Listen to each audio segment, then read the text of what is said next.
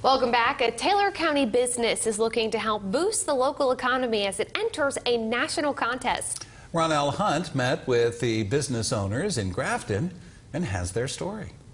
With a host of small businesses from around the world and state represented, Espresso Yourself Coffee Shop in Grafton are amongst those names as they enter the FedEx Small Business Grant National Contest.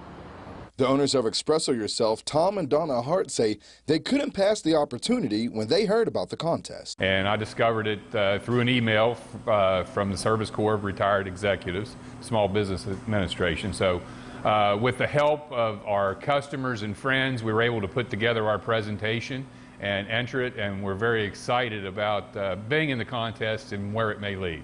The national contest recognizes and rewards unique small businesses with grants up to $50,000, with 8 bronze winners getting $15,000, 1 silver winner getting $30,000, and the final winning $50,000. Tom says the grant will help them expand their operation to develop a platform for artists and live community entertainment. The public can come in and interact with those artists and watch them in the process of creation, and then once they've created artwork, we can transfer it over next door to our retail space, and they'll have a market for it. So it's stimulating economic development and giving artists a place to work and establishing a relationship between the general public and the artists themselves.